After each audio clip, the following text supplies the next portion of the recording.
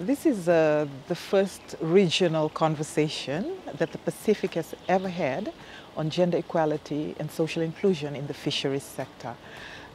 It's a partnership between FFA and SPC. Within SPC, there are actually two major programs that have contributed to this convening, and that's the PEUMP program and also the Pacific Women Lead program. It's an important conversation because, as you would know, the fisheries sector is always narrated as a male-dominated sector.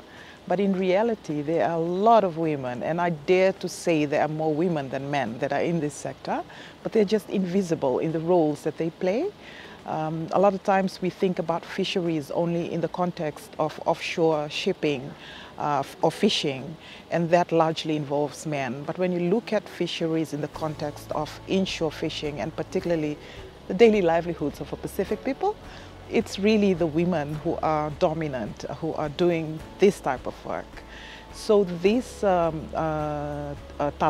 or talk story, really hones in on the importance of women's contribution in the sector and the need for programs and policies to recognize that contribution. This is my first time attending the gender symposium, and I've learned a lot about the importance of gender equality and social inclusion. From the outset, the GESI Symposium, the GESI in Fisheries Symposium is such a great platform.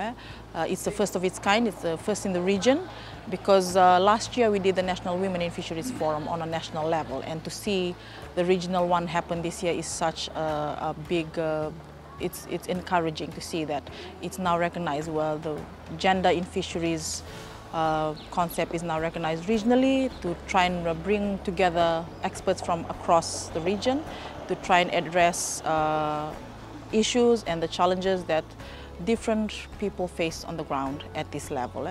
I would like very much to actually fisheries participants, the fisheries organizations, the ministries, the government ministries, for them to recognize the fact that for us, especially like women, we need the enabling environment to actually thrive.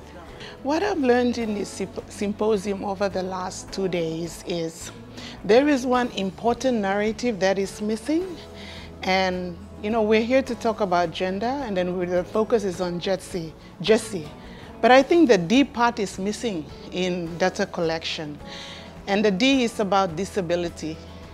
There are people in that value chain for fisheries that are people with special needs and are not able to do the actual fishing, but their data is lost, or maybe it's captured but not narrated.